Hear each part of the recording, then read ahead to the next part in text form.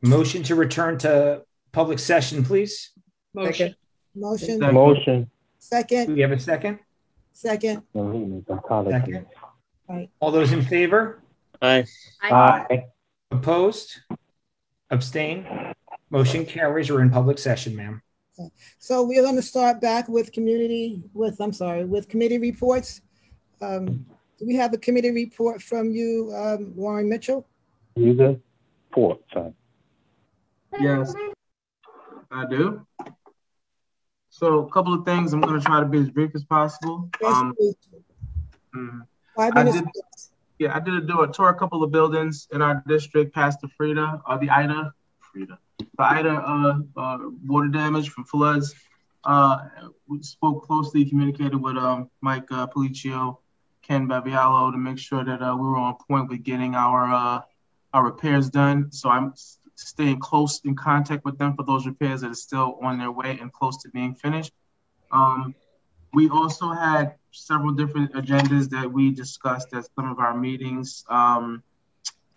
As far as today we had a health and wellness where we talked about our robust breakfast, which is rolling out on October 1st, which means hot breakfast and a brand new overhaul lunch menu, which is going to be starting October 1st. Got pushed back a little bit because of the storm and everything like that. So, we're going to start seeing some really intense menus for our students. They're going to get to eat. They're going to eat better than some of us adults here. Basically, the school lunch are going to come in for breakfast and lunch. It's going to be something they're going to be happy to have. We have other topics. Say again. It's going to start October 4th. That's a Monday. Okay, thank you. Okay. October 4th, right. Okay. For the most part, just still pushing forward with, of course, the repairs in our district and our buildings. That's still going to be a topic that we're going to continue to keep pushing forward with. I was in contact with Mr. Policio this morning about benches at the soccer field, which I was reported were damaged. And Mr. Policio told me that those benches were removed. And, certain things about how things look, how our place looks. You come to our fields, we want it to look beautiful. You come watch a good game, you want to be in a nice surrounding when you sit down.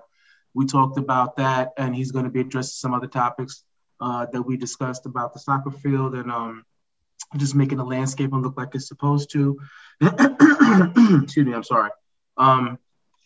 And just there was some meetings we had also regarding the rollout for the lunch plan and how things are going to go as far as grab and go when we had to do it for the 1 week. All of this was also based behind the Ida delays, the flood damage in our different buildings. And keep in mind, even though it seems like it's a week or 2 weeks ago, we're still very much working to get back to get all of that stuff. The damage that we took in was extensive in many of our buildings. So the questions will come in and we'll be able to definitely answer them. And Mr. Policio and Mr. Baviello will continue to keep us abreast of all of that. That's all I got. I have a question, Trustee Mitchell.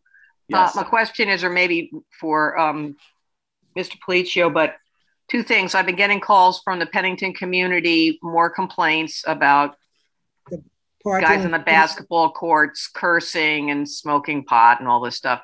So anyway, we were going to put up signs. We were going to get them done.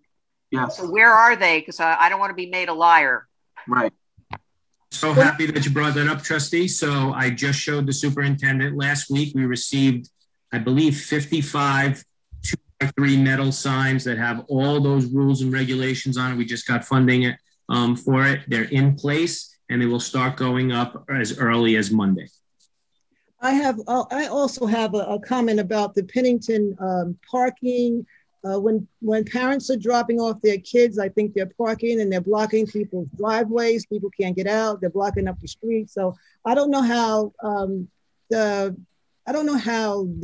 maybe the entrance should go around that whatever Ridgeway or whatever that street is, because Devonia Avenue, it gets crazy in the morning and people are double parking. parking in people's driveways, blocking their driveways when they're trying to get out to work. So I'm getting a lot of complaints about that. So is there any way you, Mike, or can coordinate with the principals or somehow figure out that we can get that traffic flowing in the morning? Can I answer that? Yeah, okay. Yeah, we can definitely look at that. I do know the first day of school, it was atrocious. I was there. It was, if I had not been there to see it myself, I would not have believed how bad it was. And the police were there. That day, I think, too, right? Say it again. It rained that day as well. And exactly. So that made it worse. But so I can certainly understand and appreciate the concerns of the citizens and neighbors there. It was an incredibly invasive drop-off day, first day, some of which I think could have been avoided if we had communicated better to parents. This is where your child will be on the first day of school. This is who your teacher is. So I did speak with all the principals about that day before yesterday now. No, yeah, Friday. Friday. I think it's still happening over there at Pennington. I'm sorry to interrupt. It's more than that, because like the Devonia Avenue entrance, in which we have the driveway that we could go around and drop off our kids, that's getting seriously congested, and people, number one, taking too long to drop off their kids, or parking in a way in which traffic in that entrance, that parking lot, cannot get out. And then the other one is people are even double parking, and it's on both sides. So the traffic cannot go through, and it's chaotic. Every morning is chaotic. It's been there for a while. It has been happening for a while. I did send out a message to the Pennington community on behalf of people who live in that area, based on what they've communicated to me by way of calls, phone calls, or emails. Also based on what I experienced firsthand. Trustee Sorensen is absolutely correct. There is a degree of just common courtesy that we need people to exercise when they're dropping their kids off. Some of it is going to be unavoidable, quite frankly, if people don't police themselves. But we will look at the logistics and make sure that the drop-off ramps are sufficient for the volume there. And I thought the first day, okay, it's raining, today is an anomaly, and it won't, it'll subside to some extent, and people drop their kids off because they didn't want them walking in the rain, which I get. But to the extent that it is still continuing at that point, maybe we have to reassess or even look at restructuring drop-off times, if that will help. That will create probably another host of issues for people who schedule their work day around that. But that's something we may want to look at, and perhaps we can engage the PTA in the conversation about reaching out to their parents and how to make that make sense. Yeah, that was the other thing I had mentioned. Well, how about just parking somewhere and walking your child into the building? Isn't that an option? Yeah, it is. It's called parking in front of people's driveways. Yeah, just get in front of their homes and all the grass. So hold on one second. So let's be, it's been much better since the message went out. Let's start with that, right?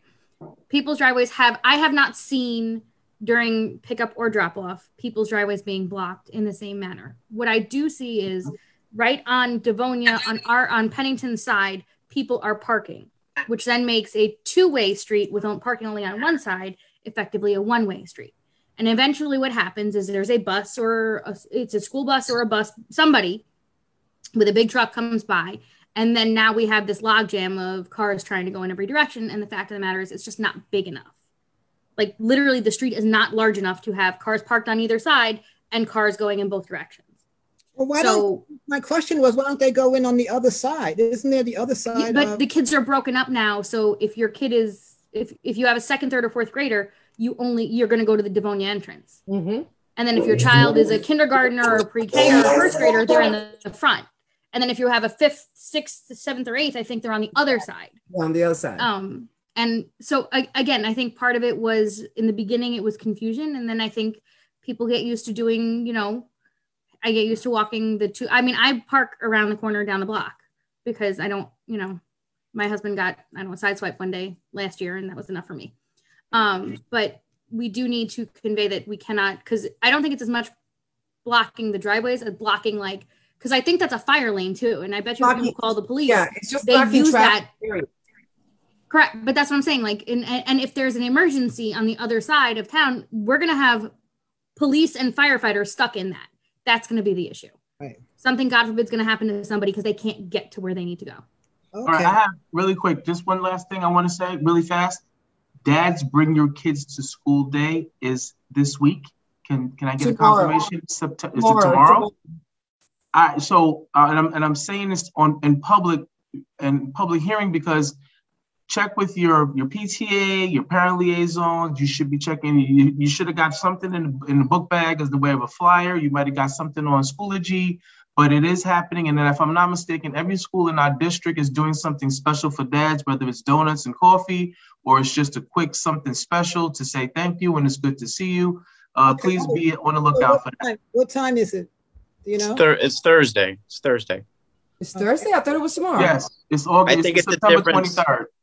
Yeah. That's and what time is it?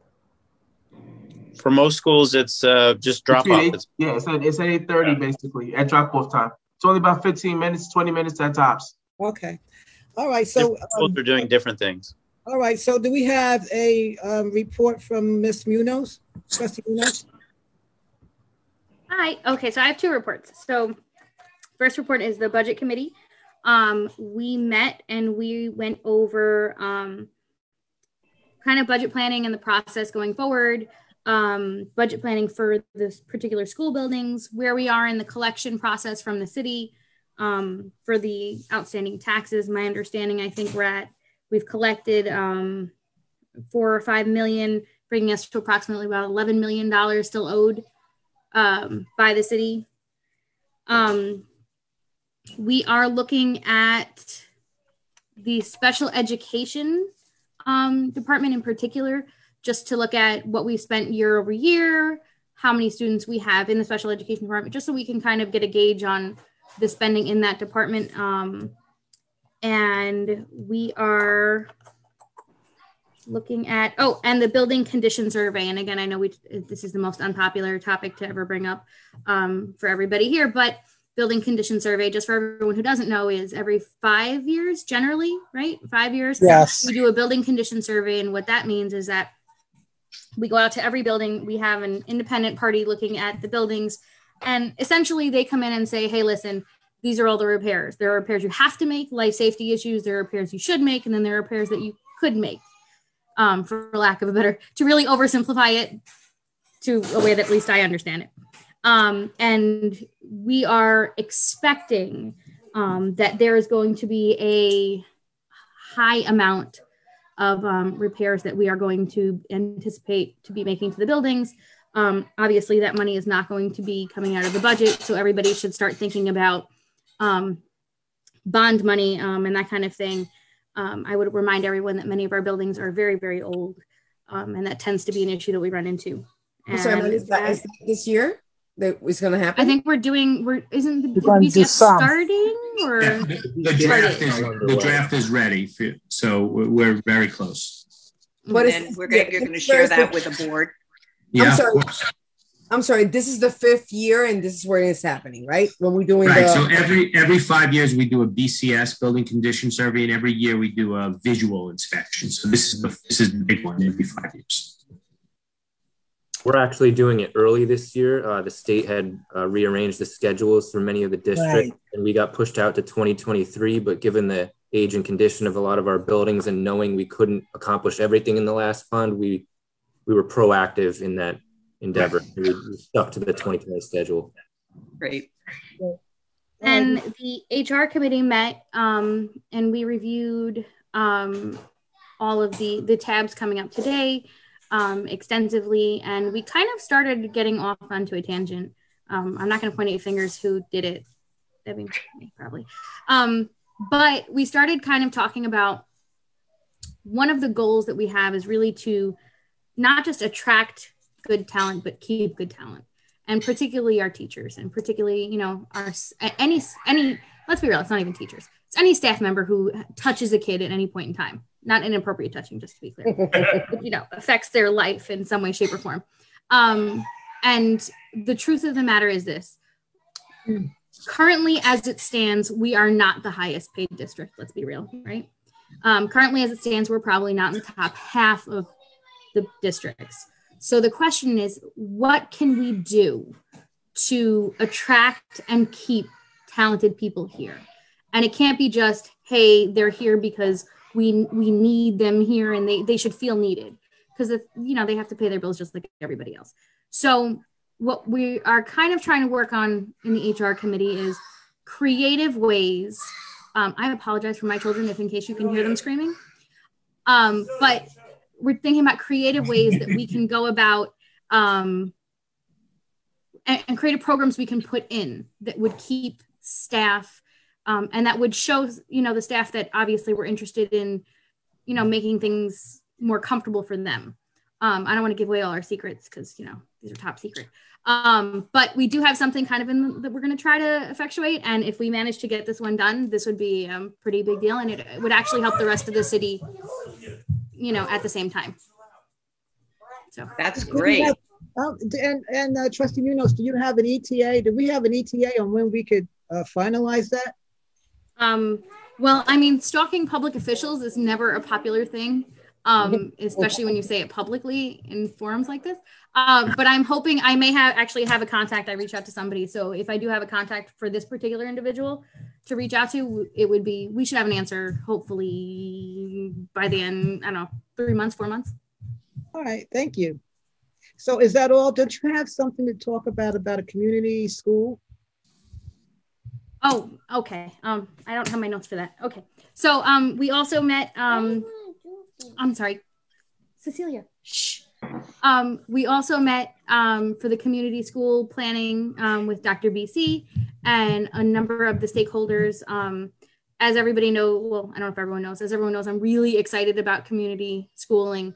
I'm excited about community buildings. I'm excited about building, building a community, having somewhere that people can go. And the fact of the matter is we really have nowhere right now. Our kids don't have anywhere they can go. There's no why, there's no, whatever. Anyway, so BC has been doing an amazing job. We're looking to make Benjamin Turner Middle School a community school. We had a planning meeting last week. And we are looking to, I apologize, Cecilia, please. Shh, go find your dad. I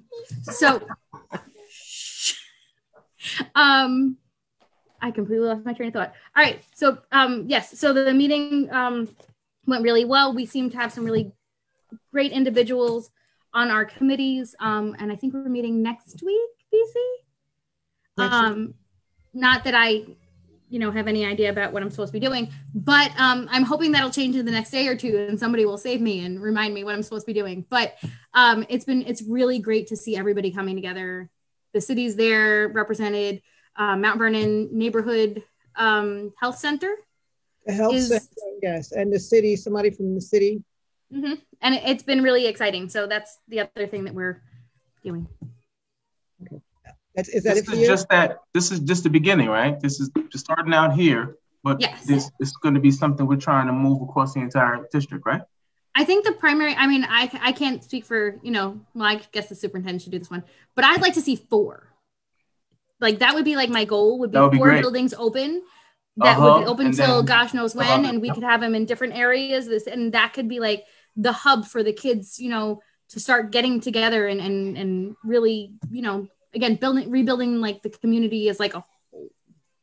So yes, thank you, Trustee. So yes, there is the vision for it is to have a community school in the 4 corners of Mount Vernon. And Benjamin Turner would be our pilot site where we would get it up and running, identify our strengths and opportunities to improve, and then branch out and create other community schools across the district. I did set up a community school in my 2 districts ago, and it was hugely successful. And it can be when done right, and the right partners are in place with community service providers and social service agencies. And so this is really an opportunity for us to deepen those partnerships and look at school in a very non-traditional lens in terms of its hour and scope of services, and also recognizing that students are not our only clients. Members of our community and parents are also our clients in a community school concept. And with that as the backdrop, creating this entity, this organization that would serve our entire community. Thank you, Dr. Hamilton. I think Trustee Miller has another project that we're working on to report. Is that right, Trustee Miller? Do you want to report on your committee? Oh, yeah, right. So we toured, a group of us toured some potential spaces to kick off the Parent Resource Center last week? 2 weeks ago. 2 weeks ago, whatever it was. And we found some potential spaces, but we decided we want to start small in space that's going to require a very, very little renovation, and then figure out how to expand based on the utilization of services that we plan to offer. So the day after we toured, I went back with Ken Baviello agreed to come with me, and we went and we looked at spaces and discussed pros and cons and possibilities. And he has subsequently done a rendering of what this particular room that Ms. Morales said she could let us use would look like. And I know Dr. Bennett Conroy has this, and we're looking at it, and we're looking at, you know, I think we need to make a decision on that fairly soon because we have to order some furniture, which everything's back ordered. So anyway, but we do have a really nice rendering that Mr. Baviello did, and I'm very excited about it. And I think we're having a meeting next week. I don't know if I can attend, but there's a meeting next Wednesday to, you know, continue the process. The idea is to be in the space, working on the space, prepping the space by the beginning of November, I think, end of October, beginning of November, and then have a hard opening for the community in January. Well, can you share what services we're going to do there? Well, we're talking about, we're trying to nail that down, but we're talking about all sorts of questions that parents might have in terms of registration, how-tos, how to do what, how to interface with the district. We're talking about how to do a resume, how to access social services, how to get, you know, extra help, having a social worker there, bilingual people working there, hopefully nurses there to attend to certain needs. So we're looking at the whole gamut, and I think we're working with the parent liaisons and all of BC's team, looking at how to prioritize what we offer at first, because there's just so many things. There's a plethora of things that we'd like to do, but just looking at what the parent liaisons feel provide the greatest need. I think they're also going to survey the community, BC. You're muted, but I know you're saying yes. Yes, they're going to be a survey to see what the community needs. Yeah. And we're going to do job training and all of that involved. Yeah. I'm sorry, can I give a recommendation? Please do. So one of the things, and I know this is part of the special ed committee, most probably, you know, but it would be nice if we could work together. One of the things that we should start training parents also is special needs parents and how to do the whole process of the OPWDD and the front doors. Mm-hmm. A lot of parents don't know whatsoever how to do it or how to go about it, or they already have older children that and don't even know what open doors are, or don't even know that what OPWDD is. Okay. That could be something that you could look into, and I know that the city will definitely help us out with that. Okay, great, thank you. Thank you. I think once the committee, the parent resource committee, the group solidifies what we believe the priorities are, we'll present that. BC, I guess, will present that to the board Right. And that's why we're going to meet on Wednesday to decide, about the furniture and the services and how we're going to do that. So that's going to be a Wednesday meeting. Yep. Is this part of the parent communication committee or the parent committee? What is it? This is just it's really, it's an initiative under BC's wing on the Parent Resource Center, which BC and I have been discussing for about 5 years. And she's probably been discussing before I even started discussing it. So it's just a kind of an ad hoc group. But this also together. But we can also use the Parent Resource Center and the community-based school together. So we can refer people from one center to the other, which is good. Yeah. Well, I also think that there's going to be, and that's what I'm sorry, I didn't mean to interrupt, but I think there's going to be some sort of overlap as well. Yeah. So I think that the Parent Resource Center is a great way to get those initiatives moving. Yes. And then once at some point, I don't mean to, belittle the Parent Resource Center, but at some point that it may be absorbed by one of the community schools, or it may be absorbed to some extent by all the community schools, where let's say we have one major hub for the Parent Resource Center, which may be in one of the community schools. And then the other community schools know that, let's say, whatever, Columbus is the school that we decide to go with, that let's say if somebody at Benjamin Turner has a question, they can communicate with the person at Columbus who has that type of skill set or something. Yeah. Yes. Well, everything that we're looking at, that the committee's looked at thus far, is scalable. So it's just a question of the whole idea here in terms of this initiative, this big push is to get something started. And then we start seeing what the demand is for the services. And then clearly we hope we'll need bigger space, and that can be addressed as part of the community schools plan. It's great. Right. I have one more thing, Trustee Saunders, and that is that this morning, as part of the communications initiative, I met with Dr. Gorman and Mr. McCormick. We met with Final Site, three members from Final Site, the web developer, and we basically discussed doing a multi-phase approach for updating the website, and we are going to be getting the net of all the discussions. They're fantastic. What they have is just fantastic in terms of the services and what they offer. Of course, I said, well, it just depends on how much it costs.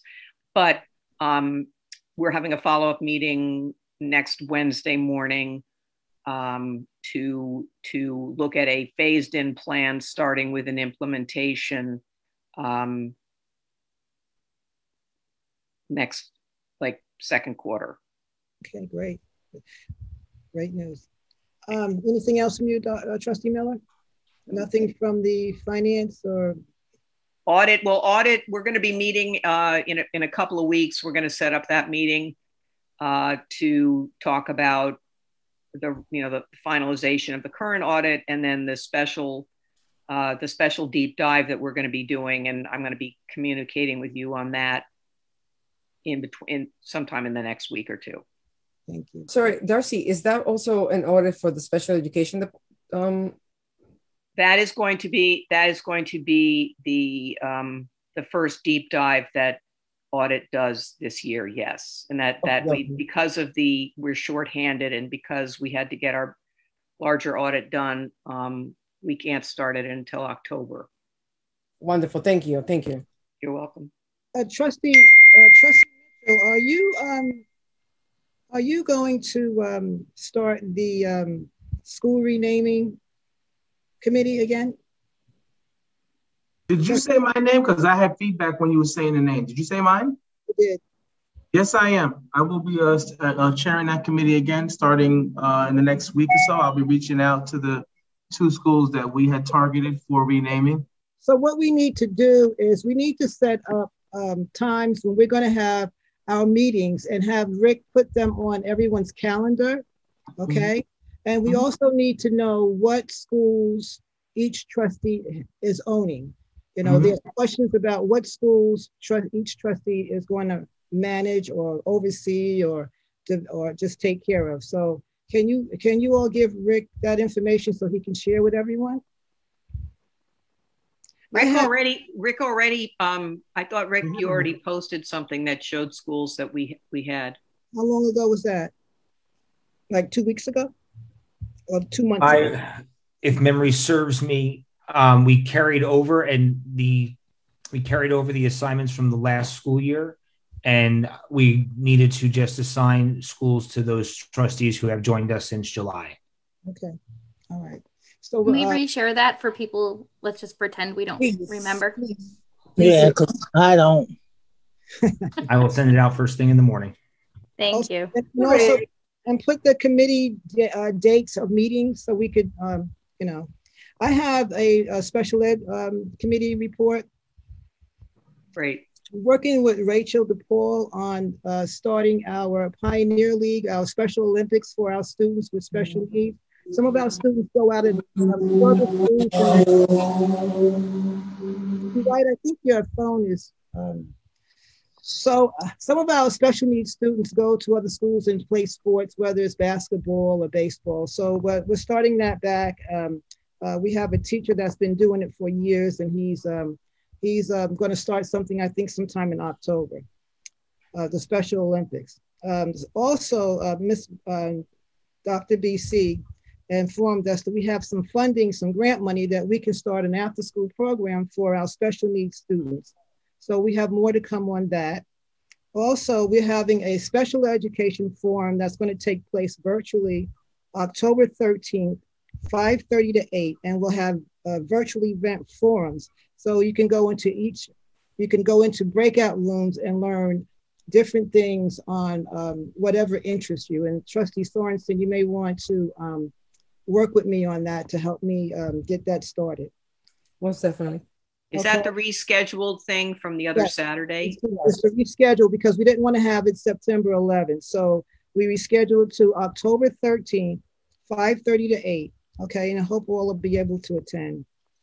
I don't have anything else for my committee. Does anybody else have any other committee reports? Trustee White, Trustee Red? The student report, Madam President. No. Student trustee report.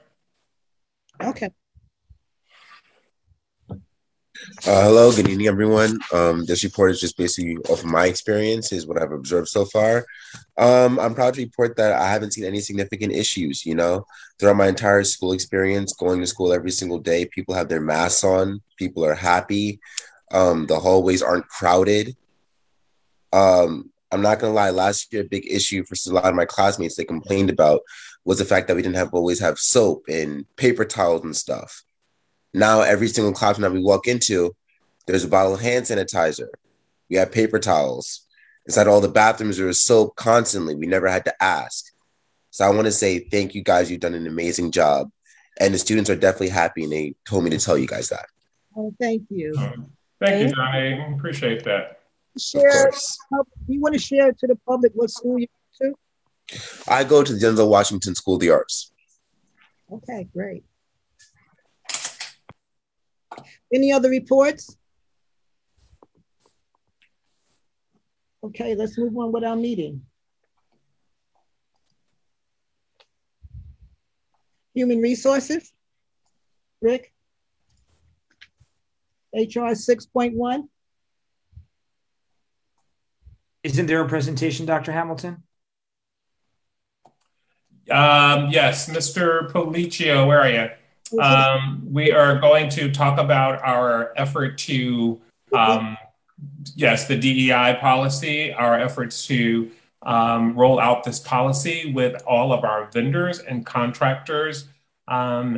District staff will also receive, actually they got it today, notification about signing off on mandatory policies. And the DEI policy has been added to our mandatory policy review and affirmation lists, and they must sign an attestation that they have reviewed the policy, and this is among them. So Michael Policio and Amy Mozzelli have done a great effort with pulling together the work around the DEI policy and how we will notify all of our vendors about the expectation regarding their compliance.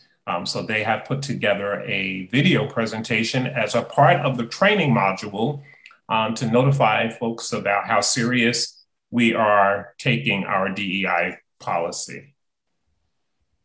Thanks, Dr. Hamilton. Amy has got the PowerPoint all ready to go, and it's great stuff. Amy? Okay, Amy, you should be able to share.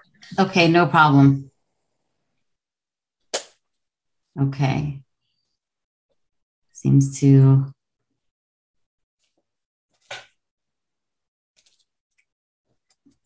Let's see if that works.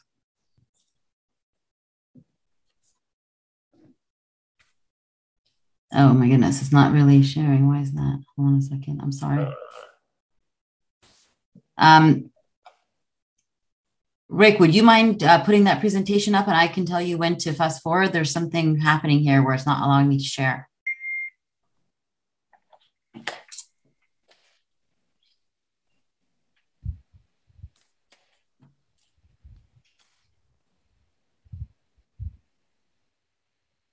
One second. Thank you. Thank you very much. So as Dr. Hamilton shared with you, it was the hope of the business office to get ahead of this much anticipated policy that we had heard about, the DEI policy, and we were following your iterations as you were developing it. And one of the reasons the business office decided to take the lead is because in this policy, there's definitely a component of the policy's mandate that has an immediate effect on the way that we conduct our business in the business office.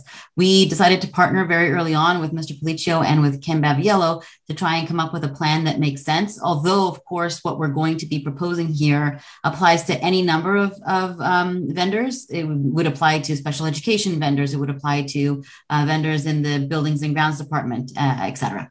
So please go ahead. As we navigate through this presentation, it's really been broken down into a two-tier system, tier 1 and tier 2. So think of tier 1 as the new vendors and tier 2 as the existing vendors, because we wanted to make sure that our approach to onboarding this policy made sense and would be something that could be seamless. Please carry on.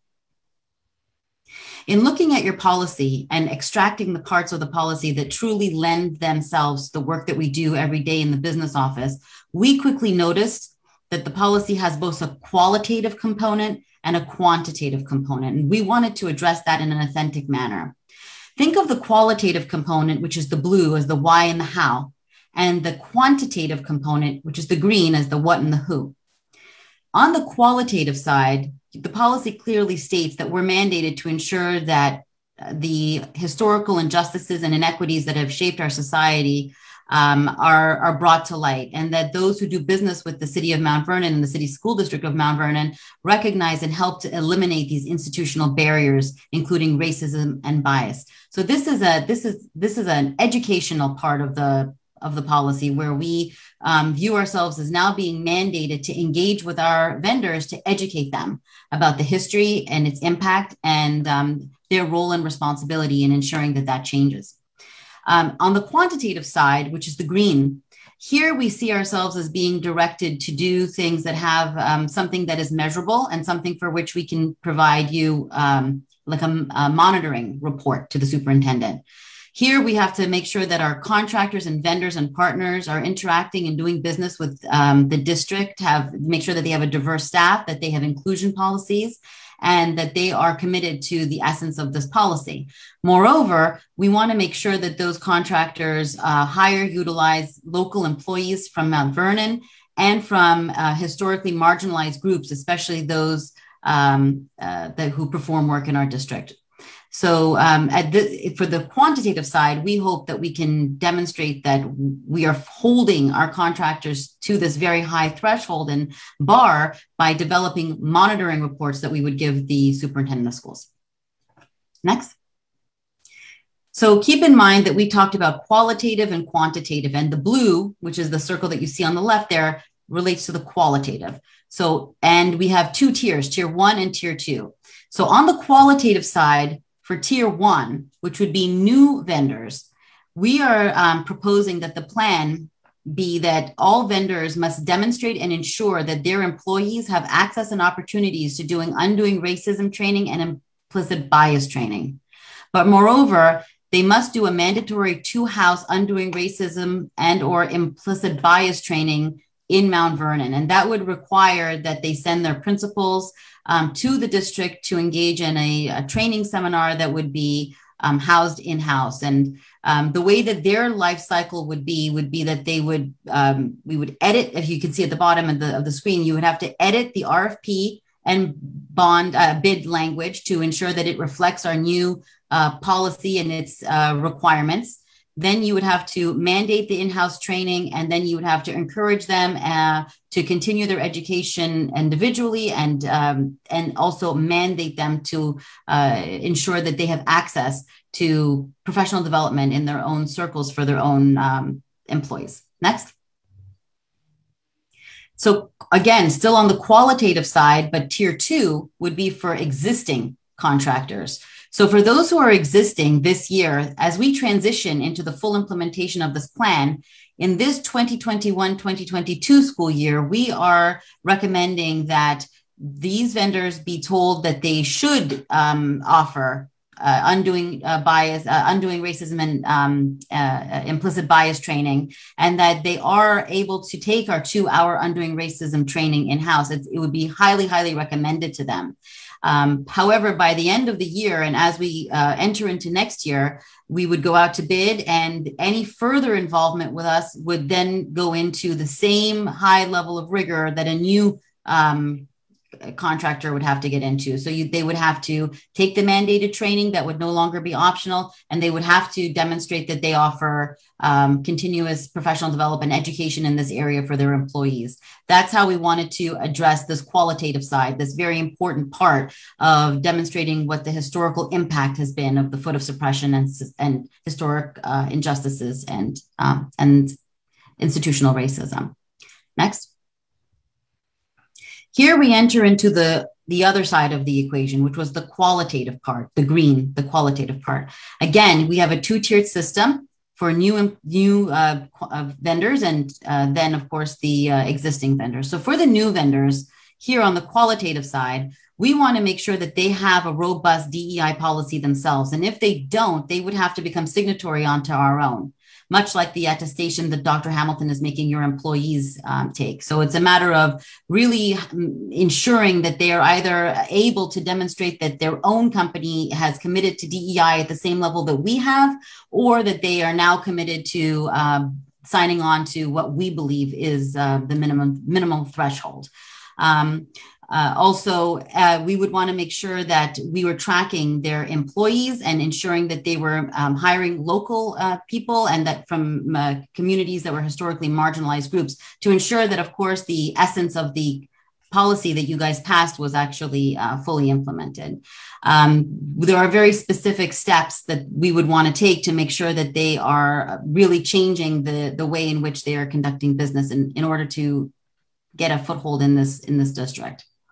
We also would, as I said earlier, provide monitoring reports to the superintendent. And this would be the data tracking that would be necessary to ensure that even if a contractor entered the district because they met the thresholds necessary to say that they have a diverse staff, for example, or that their hiring practices are in line with our DEI policy, we would need to make sure that those practices continued as we continued our engagement with them. So as we continue to pay them, so too would the tracking continue of their data. Next. So tier 2 is, again, still on the quantitative side, but it's the vendors that exist. So for those who exist, we would encourage them to take a look at our DEI policy. We would highly recommend that they sign on to our DEI policy. However, at this point, we would be taking the opportunity to learn a little bit more about contractors by surveying them and really getting to understand how many of them have their own DEI policies.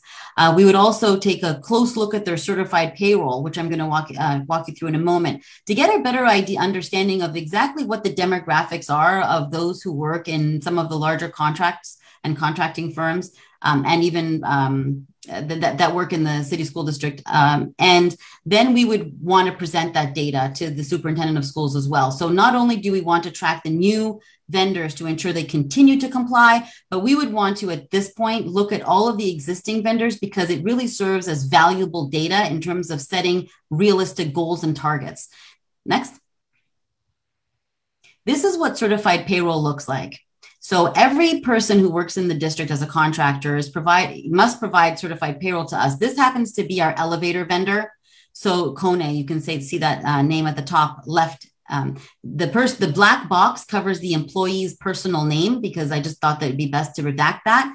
But you can see in that red circle that the race or ethnicity is identified as white.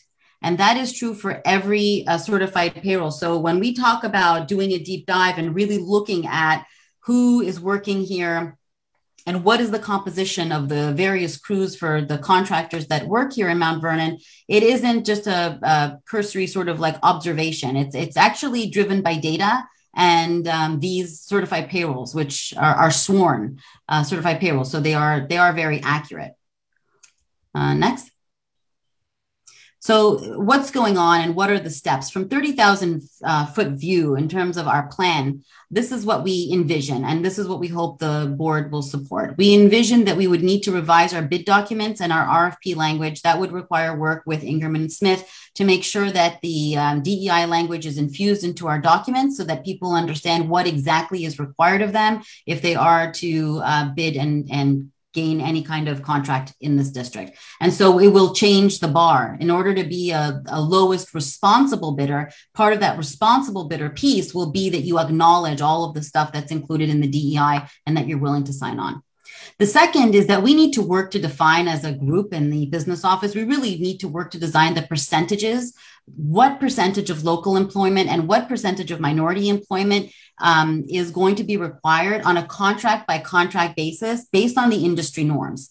So it's not a one size fit all, but rather we would need to be very mindful about what we're trying to do to set realistic goals that maybe push the edge and create a growing edge, but also doesn't create a situation where we simply don't have people who can bid and people who couldn't be responsive bidders because the targets are too high. So it's in this step here that looking at historical data and working with our current vendors is going to end up being very fruitful, because we'll be able to see some vendors are doing better than others. And we'll be able to sort of figure out what industry norms are also by doing some analytical research, all of which would be shared with the superintendent prior to setting these targets as firm in a bid or an RFP. We would share with the superintendent how these targets were developed, but they're going to be developed by statistical analysis. It's not going to be a random or a gut feeling.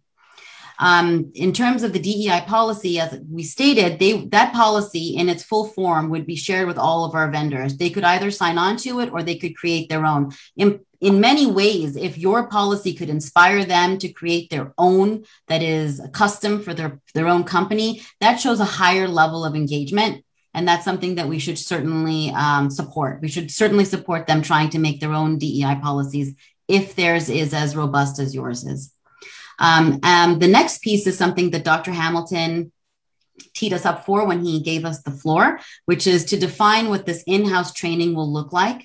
So we've begun to do this. We have a pretty solid idea of what we would like that 2-hour journey in Mount Vernon to look like for those who are interested in working here. We've begun to pitch parts of it to the superintendent and quite recently, and we're hoping for some feedback. And as that becomes more refined, then we could come back to you and present on that piece alone, because that's a very important piece of the qualitative aspect of your policy. And we feel like that's an incredibly important mandate. So that is underway, and we'll, should the superintendent give us another platform to share that with you, we're happy to do that. And then the last piece is really, it's where all of the hard work is, but it's well worth it. It's to truly go through every certified payroll in the same way that you would review it to pay. Now there's be a second level of analysis, was as you review it to make sure it's accurate for payment, you would review it for the rich data that it will provide us in terms of showing us where we can make measurable gains, particularly with our vendors that exist today. Next. So this is the last slide. It shows you a really clear line of what we hope we're going to be accomplishing. We wanted to present this process to you in terms of the qualitative and quantitative aspects. We wanted to present it to you in terms of a tier 1 and tier 2. So really it's 4 quadrants. We hope that you support the direction that the business office has taken. Once you do, we will eagerly start to work with Ingerman and Smith to try and refine our language, because we certainly will be going out to bid and be issuing RFPs. We do that all the time. We actually go out to RFP all the time. We have 2 RFPs out right now, one for landscaping and one for waste management. And then we would like to propose and show this new language that would be in our documentation to Dr. Hamilton. I don't believe that it would warrant a public presentation, but he could certainly share it with the Board of Education. And then we would have meetings. Once this has been developed, we would have meetings with our existing vendors and with new vendors to set expectations and to let them know how very committed we are to these benchmarks, and that these are not soft lines in the sand. These are really material commitments that are not only codified in policy, but certainly speak to the spirit of everything that underpins what we do in Mount Vernon. So thanks. Thanks, Amy. It's great. So I just want to add one thing. So I know we use the word contractors a lot in that language, but this district has 3,000 vendors that all have to comply to DEI. So it's a big footprint and a really big undertaking, but we're really excited to work on it. Thank you. I'm excited to hear. That's great. Once again, we're at the front of this, and I'm really proud of us for doing this. I think it's great. It's a great initiative. So kudos to the administration. Great presentation, Amy. Very good, Amy. A lot of corporations are doing this now. Yeah, I think it's great. How soon will this go into effect? Well, technically, once you voted on the policy, it is in effect. So the only way that the only thing that's holding us back is that you don't want to roll something out like this that's this important without it being very strategically thought out. And given that this was a board policy that the superintendent holds very near and dear to his heart, we wanted to make sure that we were very thoughtful and mindful about the way in which we were going to introduce this policy. And so if you agree or can bless the framework that was just presented to you, then we can start to accelerate, implementing this. You have my blessing. Mm-hmm. So I have one more question. So each application will have the person's ethnicity on it? Each application, Trustee Red, each application, you mean district employee or vendor? Well, not even a district employee, the vendors. And, because, and also what I'm concerned about too is to make sure that the people of Mount Vernon get the work as well. That's so this is a really wonderful point. It was discussed in our first, we had our first community outreach meeting just the other day, and this was one of the topics that was brought up. So at the end of the day, the way that we want to ensure that the spirit of this policy is implemented is by putting measurable goals in the contract language. So that is to say that a percent of your hires via subcontractors, for example, need to be local business enterprises or minority business enterprises. So there are ways in which the essence of what we want to do can be implemented and can be tracked via data. In terms of whether or not the owner themselves is a person of color or is a person who has been historically marginalized, that is not going to be as easy to control, because at the end of the day, we still have to go out for bid and we still want the lowest responsible bidder. But no matter who gets that contract, we can ensure that the people who are working here meet our targets, because those targets will be built into the bid language so that anyone who even applies to work here understands what's expected of them.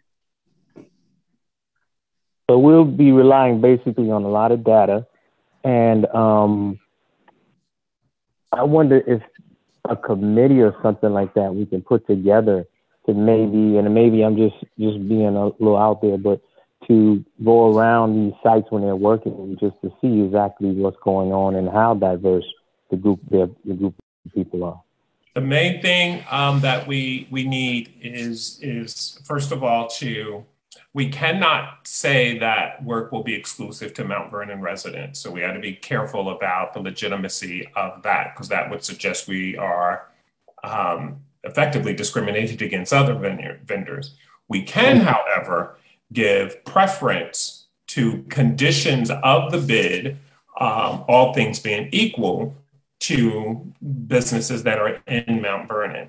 But it's also important for these vendors and potential contractors that are local in and around Mount Vernon in particular to take advantage of these training workshops, these trainings that are coming up in information sessions, so that they are well prepared when a bid comes up, that they can be in line and have their credentials in place so that they can be appropriately considered. So like the session we had the other day, albeit short notice, we only had 2 people there. So this has been in the works, and it's really important to help get the word out. We'll reach out to the Chamber of Commerce as well and solicit their support. But we got to get people who are interested in getting some of these contracts in our community in these sessions so that they can be trained and orientated appropriately so that they're in the best possible position. Do we have another date planned already so everyone can know ahead of time? Is that next date planned yet, Michael? I didn't see it on my calendar. We don't have it on our calendar yet. We the president and the vice president of the Board of Education were part of the first one, and we are going to make it available to everyone. All the board members, and anybody, come on, come on, bring everybody. Yeah, and as soon as you find out, please let us know so we can get the word out there. I found out about it like last minute. Yes, sir. Yeah, it was put together really quick, the first one. We'll have a whole schedule. Yes, sir. All right, thank you. You're welcome. Thank you. Thank you, Dr. Hamilton. Okay, thank you. That is it for this presentations of the superintendent's report. Can I just make a comment about the policy? Yes. Sorry, you can hear me? Sorry, my connection is not great. Sorry, I dropped off for a minute. Thank you for the presentation. That was excellent. I just want to say, obviously, at least as long as I've been on the board, we have always, been looking for opportunities and ways to get local contractors and other vendors involved in the school district. We have always been open to that and welcome that business. The purpose of this policy is to try and formalize that and to make it, to remove any possible excuses from doing everything we can to give every advantage to local vendors and vendors who have historically struggled to get the work. So we have to be met halfway, right? We as a district have responsibility to the taxpayers to, take a lowest responsible bidder and to get people who are qualified and licensed and all of that. But within that pool, we hope that, especially over time, this will increase, right? The purpose of this policy is not to reduce the number of vendors we hire. It's to increase the number of vendors we hire, right? That's the point. And change does not happen overnight. So I appreciate the strategy that this is the goal. I think this presentation tonight, I hope, proves to the community that we are taking this policy seriously. It is very easy and very in vogue right now for different organizations to go onto Google and take a DEI policy and say, oh, look how great we are. That is not what this is about, right? We're trying to take this seriously and actually affect long-term change. And that's why, for example, like we, at the policy committee level, we went back and forth for quite a while about, do we actually put some hard numbers into the policy? And there's a variety of reasons and, legal and otherwise, why that wasn't considered the best option at the policy level. But I hope that it's clear to everyone. And I appreciate the business office presentation taking it seriously, right? Like the goal is to increase the number and quality of vendors from all backgrounds who can help our city and help our students grow, and to the extent at all possible, use local people to do that. So I think that these are the type, what you're describing is how we're going to turn this policy from just words, on a website and make it actually real. And that is absolutely the goal. So I appreciate that. Great. Any other questions? Any other questions, comments, concerns? Okay, so let's move on. Trustee McCowan, are you going to chair the CTE committee? Yes, that is continuing. We need to get another date on the calendar with you and with Billings. Everything at the end of the summer and with Ida has been kind of gone out the window in terms of, you know, renovations at the high school. The high school has major emergency repairs it has to deal with now. So I don't know how quickly we're going to be renovating space for the CDZ program in the next month or two, but yes, I have not forgotten, and we need to have another meeting, especially with Dr. Bobble's replacement. Okay. All right, thank you. All right, so we finished committee reports. Now we go to HR. Rick, do you want to read that resolution? Yes, ma'am. Everybody hear me okay? Yes, we do. All right. We need a motion to approve Human Resources Resolution 6.1, resolutions number 43A, certified, 43B, non-certified, dated September 20th, 2021. Motion. Second. All right. Questions, comments, concerns? Seeing none. All those in favor? Aye. Aye. Opposed? Abstain? No, I'm sorry, I wasn't opposed. I say aye, by the way. Aye, okay. Abstain? Motion carries.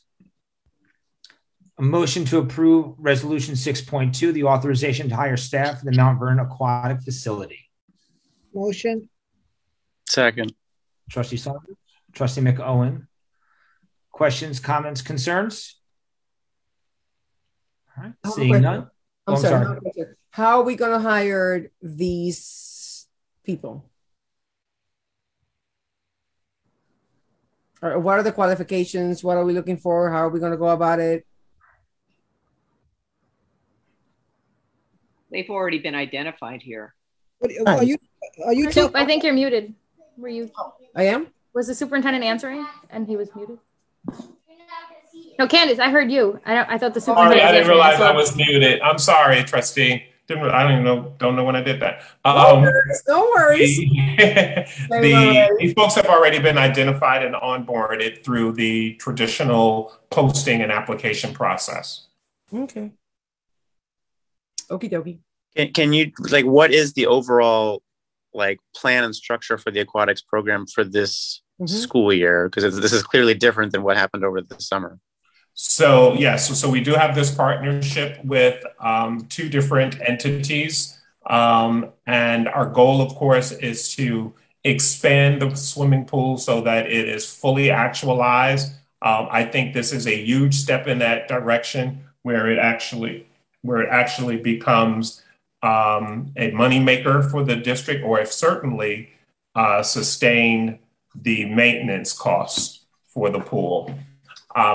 So you'll be getting more information once we get beyond this and get schedules in place for those that are currently on this tab in terms of what their availability looks like based on the number of people who express interest. And then we'll go back to adding family swim and open swim and swim lessons and expand that until all lanes are utilized and we are generating sufficient income to sustain the maintenance and upkeep.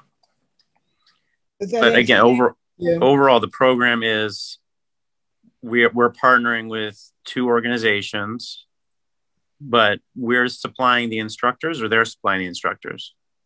They provide a fee. These folks are being hired through us. Yeah. And there is a rental fee or a usage fee that's assessed to these vendors to support the pool.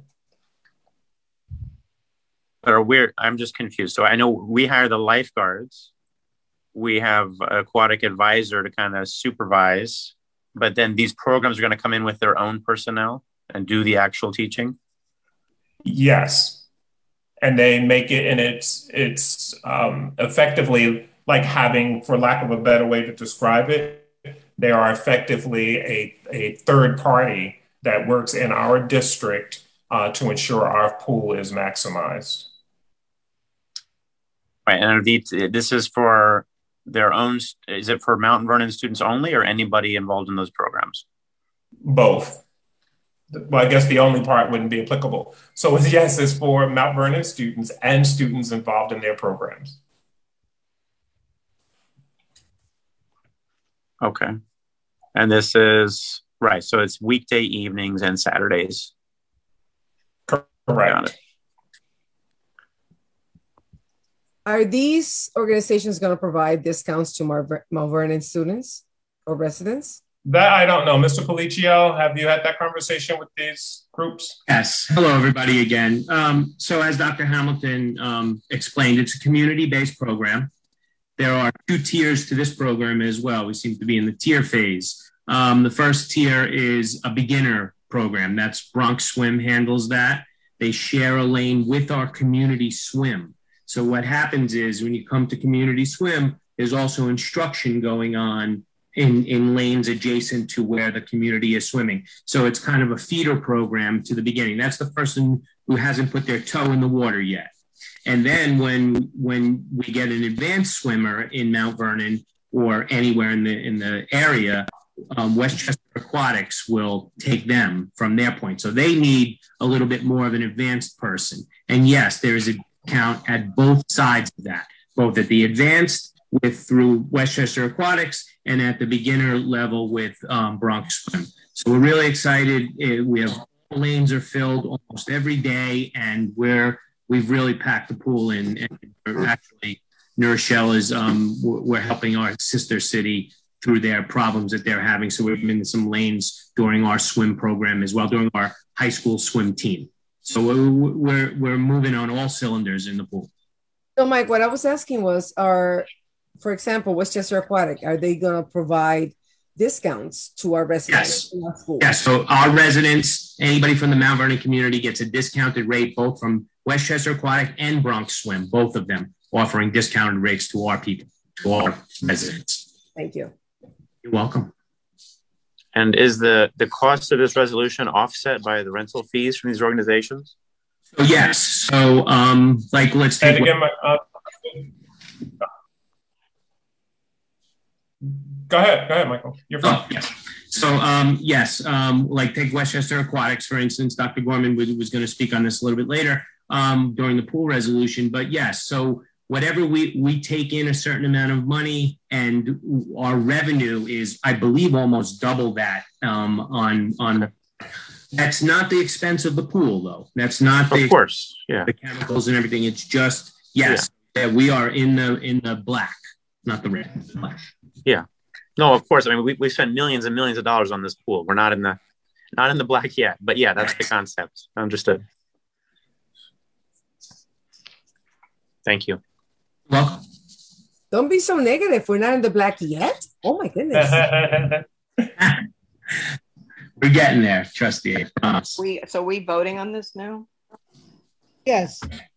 No more questions, comments? All right. All those in favor? Aye. Aye. Aye. Opposed? Abstain? Motion carries. Oh, I abstain. I Trustee abstain. Sorensen abstains. Thank you, ma'am.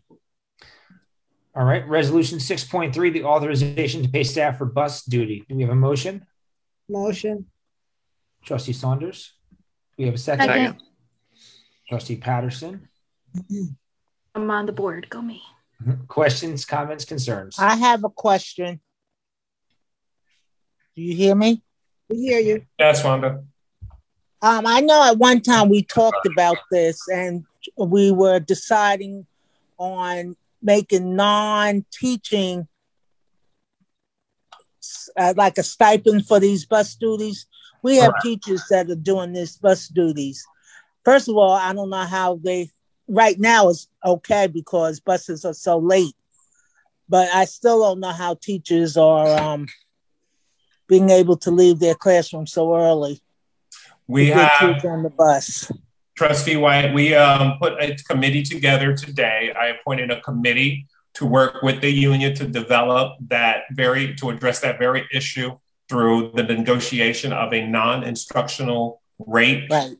versus an instructional rate as per the negotiated agreement. So that process is underway. And as soon as we get an update, we'll be able to share with the board where we are relative to that and what kinds of activities would constitute non-instructional rates. Bus duty would certainly fall in that category, in my view anyway. And then we can share that with the board. And you know what, since we're going to start giving when we start giving out hot breakfast in the morning, there's going to be an arrival earlier. So, I mean, does that impact that rate also? How does that work? It won't impact the rate. It may impact availability, or it may expand the need, frankly. But it won't. I don't see how it will impact the rate. And another thing, because of the bus driver shortage, a lot of the bus, the monitors, the ones that put the kids on and off the bus, they're staying beyond their time. Like if it's a 1 hour after school, a lot of them are staying beyond their time. Can that be changed because of the bus coming late? Some buses are coming very late at different schools because they're making 2 and 3 pickups. And I think we can address that. Hopefully that will subside. I do know that they are offering signing bonuses for people who want to be bus drivers to address that need. But that's certainly something we can look at as we continue to assess how this bus shortage impacts the safe and on time arrival and pickup of our students. Right. Okay. So have we reached out to other teacher assistants to see if they want to do this? That's usually the building principal appoints the bus monitors, I believe. Is that right, Dr. Hamilton? Well, yeah. Well, there's a posting that goes out and people express their interest based on the posting. And so that's how these jobs get filled. So people have to express an interest in order to even get on the agenda. I would imagine if there aren't enough people, the principals probably do. I remember when I was a principal, I would have to go around and beg and negotiate with people to do bus duty. So there may be some of that going on. Okay, thank you. Where are we? Motion, where are we ready? All right, we have a motion by Trustee Saunders and a second by Melissa Patterson. If there's no more discussion, I can take the vote. Seeing none, all those in favor? Aye. Now vote. Opposed? Abstain? Motion carries. We need a motion to approve Business Office Resolution 7.1, approval of annual field trips for the 21-22 school year. Motion. Second. Trustee Mitchell, was that Mitchell? This time. And a second? Mitchell and Sorensen. Any questions? Comments? Yeah, I have a question. I'm not used to seeing it done this way. I mean, we usually do field trips kind of as they come up, and we know which school. I don't even know which grades, which schools any of this involves. These are just kind of blanket approvals for any class of any school to go to these places. Now, there's supplemental paperwork that's going to get submitted. If you read further down, Micah. Yeah. It says in the fine print below, it says that the schools will still be providing sheets of information about who's going, what classes, whatever. This is just the locations that we intend to send field trips to. Correct. I understand that, but maybe I'm wrong. I don't remember ever doing it this way before. Are you trying something new for efficiency, or why are we doing like this? It to me. Yes. What we've been working on doing is trying to get everything on for board members in a timely fashion based on the season that we anticipate these approvals. So we don't have late submissions, or we have 5 schools on and 2 are not, et cetera. So this is a process we're trying to utilize to be more timely with your approval and make sure that you have the information you need when those tabs with greater specificity are submitted. I guess, how are you, I mean, in concept, I'm fine, but how are you making decisions about like COVID, for example? Like there's some places where a day trip is fine, but an overnight trip would not be okay. And it will be a case by case basis. It will depend on when the trip is scheduled to occur. It'll depend on when the venues, what protocols are in place for the venues where the trips are going. So I can't give you a blanket answer because it is absolutely going to vary based on circumstances and timing. Right now, for example, if we were doing a Great Adventure trip, which won't happen until the spring, I would have a very different position on approval or recommendation on that versus where we were this past June. So it would all depend.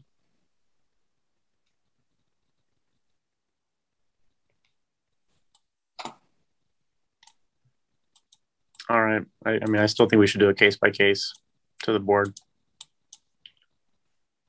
That's my opinion.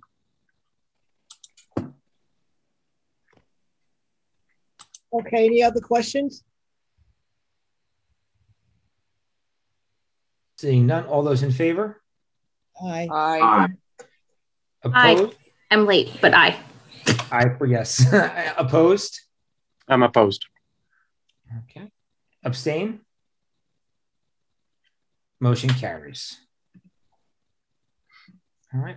Motion to approve school improvement service memorandum S22-7 dated September 21st, 2021. Motion. Second. Trustee White. And was that Trustee Red? Trustee Mitchell again? Nope. It was both me and McGowan. Take your pick. Take your pick. We'll give it to Mr. McOwen this time. All right. Questions, comments, concerns? All right. Seeing none, all those in favor? Aye. Aye. Opposed? Abstain? Motion carries. No motion to approve student services memorandum number 5 dated September 21st, 2021. Motion. Trustee McOwen. Second. Trustee White.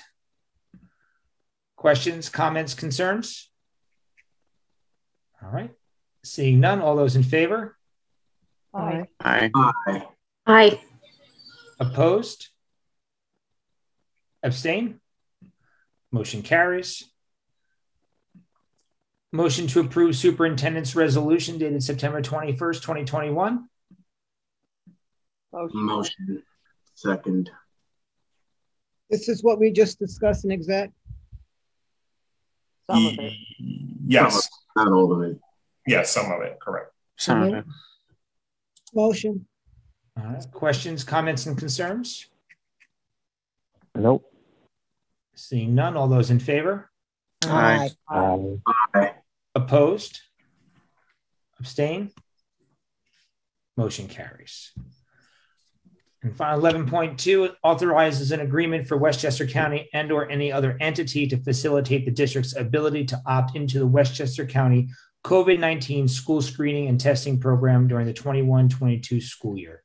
Do we have a motion? Motion. Motion. Second. Trustee Saunders? Second. Second, Trustee Sorensen. So Question? is this just for the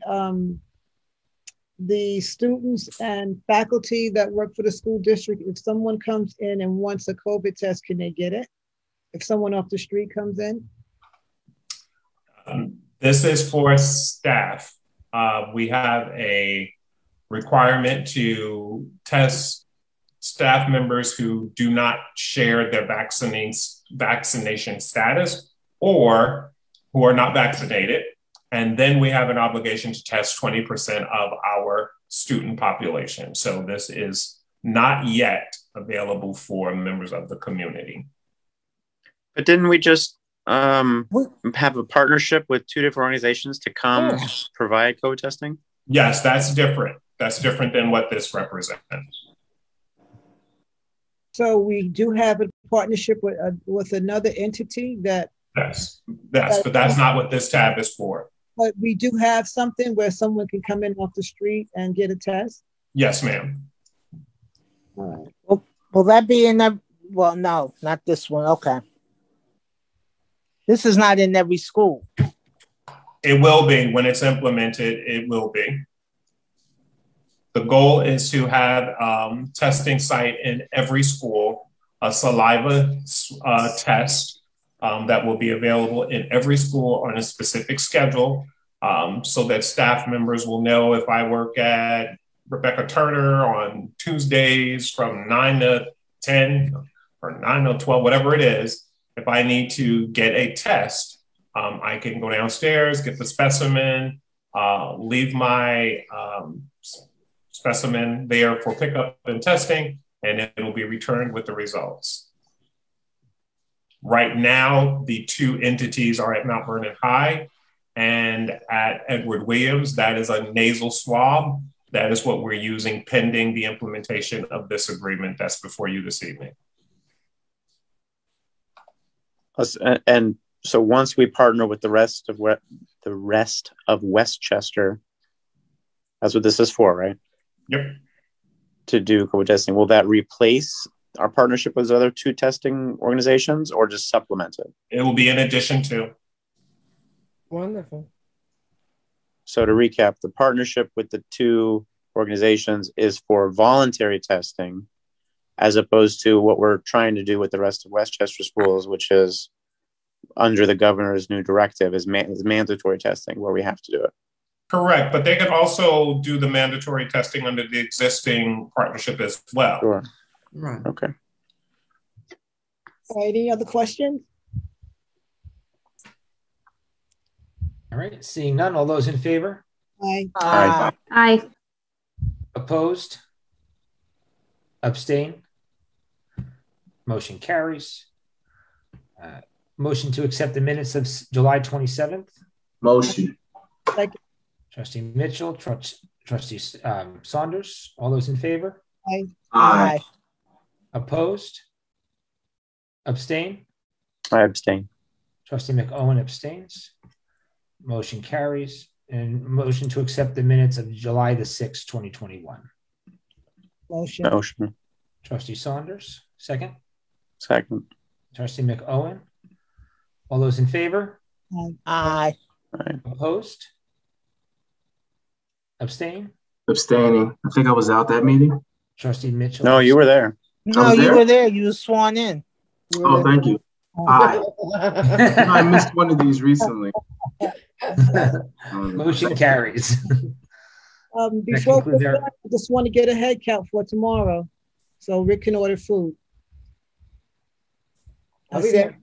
Okay, thank you, Trustee Saunders. Well, where are we ordering from? What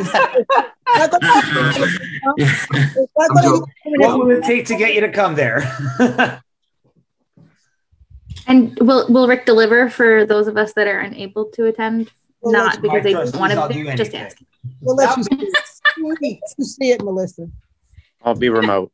I'll be remote. All right, so do we have a quorum, Rick?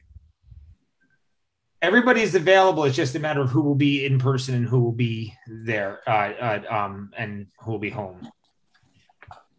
Well, how many home screens can you have?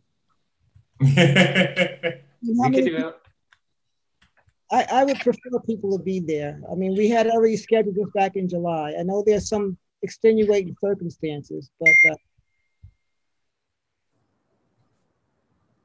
do we have a head count? Is what my question is.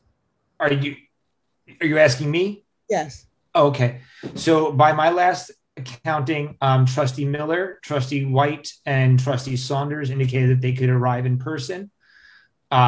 Trustee Patterson, Trustee McOwen, Trustee Mitchell opted to or said that they would come via Skype. I think Trustee Red did as well. And I have not heard directly from Trustee Sorensen, but I did hear indirectly that I believe she'd be here in person. In person, correct? Yes. Yeah. Okay, so we have 5 4 in persons. 4 in persons, 1 not available, and 4 via the Trustee Mitchell and Trustee Red. Are you not coming? No, they're on Zoom. I'm asking them. I'll try to make it tomorrow, but I know we had something else planned already from July, but I'll try to make it. I will do my very best to be there live and in person. I will do my best. I appreciate this. I really do. All right. So with that said, motion to adjourn. Any other questions? It's getting late. Motion. Second. Second. I appreciate it. Thank you, guys. Have a good night. Good night, all. Thanks. All those in favor? Aye. Aye. Aye. Thank you. Good night, everyone.